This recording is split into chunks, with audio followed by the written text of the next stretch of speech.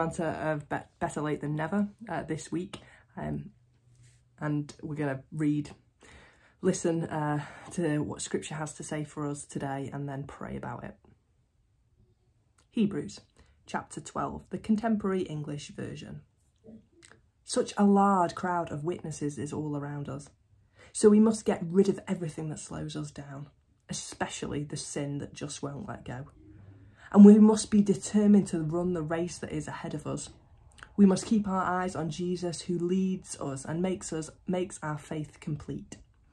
He endured the shame of being nailed to a cross because he knew that later on he would be glad he did. Now he is seated at the right side of God's throne. So keep your mind on Jesus, who put up with many insults from sinners. Then you won't get discouraged and give up. None of you have yet been hurt in your battle against sin, but you have forgotten that the Scriptures say to God's children, when the Lord punishes you, don't make light of it. And when he corrects you, don't be discouraged. The Lord corrects the people he loves and disciplines those he calls his own. Be patient when you are being corrected. This is how God treats his children. Don't all parents correct their children? God corrects all of his children, and if he doesn't correct you, then you don't really belong to him. Our earthly fathers correct us, and we still respect them. Isn't it even better to be given true life by letting our spiritual Father correct us? Our human fathers correct us for a short time, and they do it as they think best. But God corrects us for our own good, because he wants us to be holy as he is. It is never fun to be corrected. In fact, at the time, it is always painful. But if we learn to obey by being corrected, we will do right and live at peace. Now stand up straight. Stop your knees from shaking and walk a straight path. Then lame people will be healed instead of getting worse. Try to live at peace with everyone. Live a clean life. If you don't, you will never see the Lord. Make sure that no one misses out on God's wonderful kindness. Don't let anyone become bitter and cause trouble for the rest of you. Watch out for the immoral and ungodly people, like Esau, who sold his future blessing for only one meal. You know, later he wanted it back, but there was nothing he could do to change things, even though he begged his father and cried. You have not come to a place like Mount Sinai that can be seen and touched. There is no flaming fire or dark cloud or storm or trumpet sound. The people of Israel heard a voice speak, but they begged it to stop because they couldn't obey its commands. They were even told to kill any animal that touched the mountain. The sight was so frightening that Moses said he shook with fear. You have now come to Mount Zion, to the heavenly Jerusalem. This is the city of the living God, where thousands and thousands of angels have come to celebrate. Here you will find all of God's dearest children, whose names are written in heaven. And you will find God himself, who judges everyone. Here also are the spirits of those good people who have been made perfect. And Jesus is here. He is the one who makes God's new agreement with us. And his sprinkled blood says much better things than the blood of Abel. Make sure that you obey the one who speaks to you. The people did not escape when they refused to obey the one who spoke to them at Mount Sinai. Do you think that you can possibly escape? If you refuse to obey the one who speaks to you from heaven. When God spoke the first time, his voice shook only the earth. This time he has promised to shake the earth once again and heaven too. The words once again mean that these created things someday will be shaken and removed. Then what cannot be shaken will last.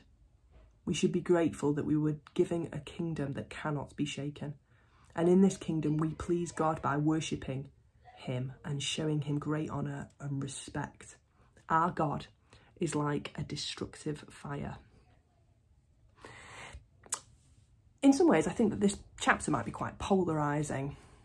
It's a picture, an image of God that maybe some will struggle with, because here we're talking about the fierce holiness of God. And we often speak of God in terms of, like it did at the beginning, fatherhood or motherhood or you know, love and that bond and that reaching out to us. And the holiness sort of side of God that was very much stressed in the Old Testament perhaps is more difficult for us to comprehend. It's true how Hebrews begin that really none of us like being corrected. If we do something wrong, it's hard to hear it, especially if you've done something wrong and you were actually really trying to get it right and they go, you've missed the mark here.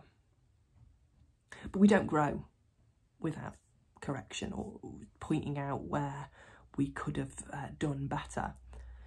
And there are many ways that we see correction as almost like it ought not to have happened, that's one of the reasons that we respond so badly. And yet, correction's a natural part of life. Is that the fact is you can't see everything, you can't know everything.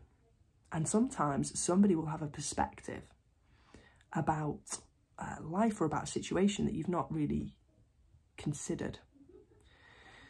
I know that for me, and we touched on running in this chapter, run a good race a little bit. If I'm looking at coaching and I look at somebody's form, so that means the way that they run, I can observe what they're doing and say, oh, you need to do this, this, this, and this to improve. But I won't be able to have that objective look at myself. I mean, potentially I could record myself and then play it back, but it's hard. It's hard to judge yourself.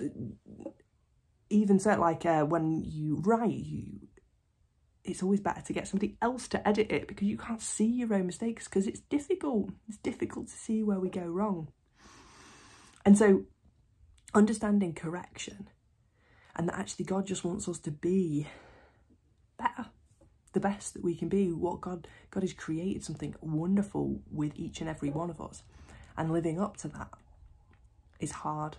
And it might mean at times that we need to step back and say, I've missed the mark here.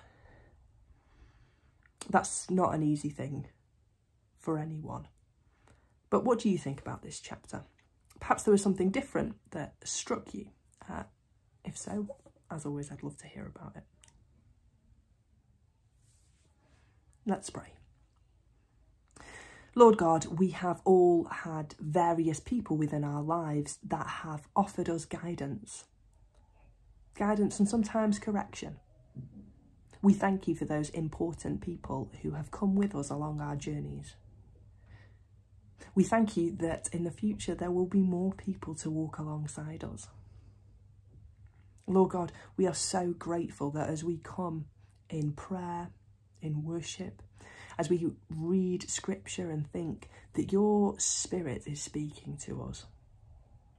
And we ask that our hearts be humble, that we allow ourselves to be corrected when it's necessary. Help us, Lord, to accept these things, that we might go on and become better, that we might press forward in all that you have for us. In Jesus' name we pray. Amen.